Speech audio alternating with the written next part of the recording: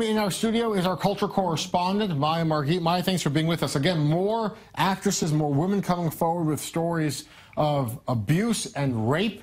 And the only thing we've heard from Harvey Weinstein saying that second chance, please, everyone makes mistakes. He's really downplaying the seriousness of these abuse and rape charges. Yeah, well, he's been at the top for a very long time. He's produced many very successful movies, and he's been in a position of power for such a long time that this probably comes as a shock to him. But what's interesting is that every day you have more and more people coming forward. And, you know, he did apparently, according to the New York Times, reach a settlement or several settlements with women in the past, though this is a report, although he is still denying any allegations of sexual assault. But Zoe Brock, a model and actress, said that when she was 23 years old, she had a similar situation happened to her where she was summoned to his hotel room, and we have a clip from that. He said that he wanted a massage. Could I give him a massage? And I said no.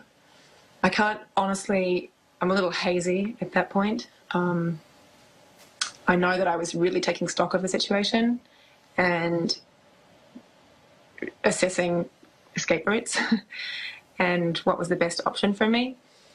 And I really just couldn't tell. I couldn't tell which was safest. I didn't feel safe anywhere. And when I didn't want to give him a massage, he offered to give me one. And that didn't seem as dangerous at that point, so I let him put his hands on my shoulders, thinking if I gave it in a little bit, I could placate him. Mm-hmm. But I didn't like that. The minute he touched me, I was really revulsed and scared, and I jumped up and I ran to the bathroom, which was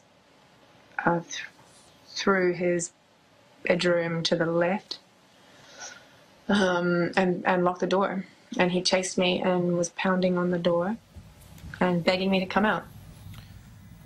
A really disturbing account there, and we've heard other actresses come forward. We've even heard a leaked audio clip from a New York police sting operation. There's really disturbing stuff, and other Hollywood icons are also more and more coming forward as well. Yeah, that's right. Jane Fonda, she came out and said that she knew about these allegations and she had heard about this a year ago, and that she was ashamed that she didn't speak out about it then. She tweeted about that. And there are, you know, the list of women speaking out and people speaking out is just growing and growing. You have Heidi Klum, Rose McGowan, Ashley Judd.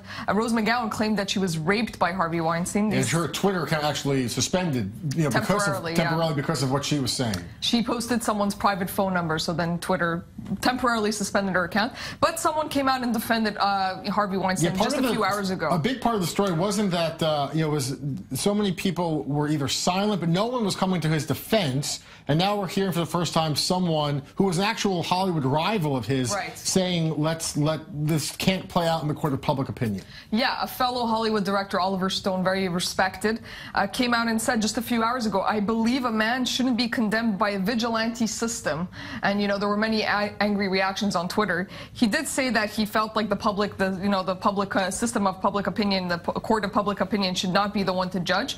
But then he was accused of groping right after he made this comment, because there were many angry reactions. And then eventually Stone, just a little while back, walked back on his comments, and now he said that he wasn't aware of how many people had come forward against Weinstein, and that he won't work in the future with Weinstein on any co-productions. Yeah, basically Oliver Stone says that we were rivals, and I don't want to defend what he's accused of, but that this has to play out in a court. There's no criminal charge yet, and this is all just, you know, being played out in the court of public opinion. Right. And then now he's accused of groping. He was accused of groping, and then he walked back on his comments just a little while ago and said that he wasn't aware of how many women had come forward because he had been offline and he hadn't been following the story as it was unfolding. And we know that, again, we saw in the story, Harvey Weinstein took a private jet reportedly to get help, to seek treatment, and then we know, of course, his wife has left him.